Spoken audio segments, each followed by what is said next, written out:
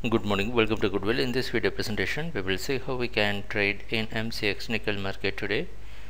On Monday, the price closed near 1246 and today it's expected to open near or above 1260.